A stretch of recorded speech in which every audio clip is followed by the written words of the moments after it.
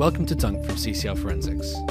Alex here, the developer of Dunk, and in this brief video we're going to take a look at the features of the tool and how it can help digital investigators to uncover and add context to web evidence. Cookies are often seen as the poor cousin of web evidence, and as a result are often overlooked. They can, however, provide important insight into a user's activities. So, let's take a look at Dunk. So Dunk is based around a project file. The first thing we need to do is create a new project. We do that by going to the File menu and selecting New Project. We give the file a location, a case reference, and a name.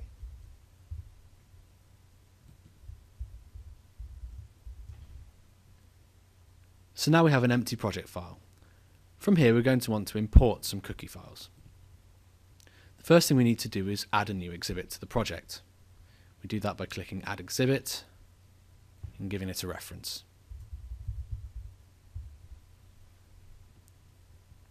Dunk supports all the major PC browsers and a number of mobile browsers as well, including iOS and Android. But today we're going to be importing cookies from Mozilla. So we need to select Mozilla Firefox 4.0 and then browse to the file that we're going to import. Then we can click OK, and Dunk will import the cookies.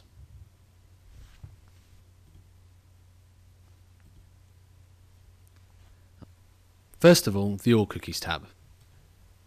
This tab gives you the traditional view of the cookies in their raw format without any other parsing taking place. However, you can search and filter. For example, if we wanted to look for all cookies that mention Google, enter it in the search box, and there are our results. More interestingly, the Google Analytics tabs, first of all the visit stats. Google Analytics cookies can give you real rich insight into a user's activities. The Visit Stats tab gives you the number of visits to a particular domain and up to 3 timestamps for the first visit, the previous visit, and the most recent visit. The Visit Source tab gives you information about how a user actually arrived at a particular site. For example, here we can see a user entering a search term to arrive to a particular site from Google, a link followed on another page, and when you see direct, you can tell that a user typed the URL directly or followed a bookmark that they previously saved. Finally, the Session Cookies tab goes through all the cookies looking for likely candidates for session cookies. This may uncover a user's logon information such as usernames, email addresses, sometimes even passwords.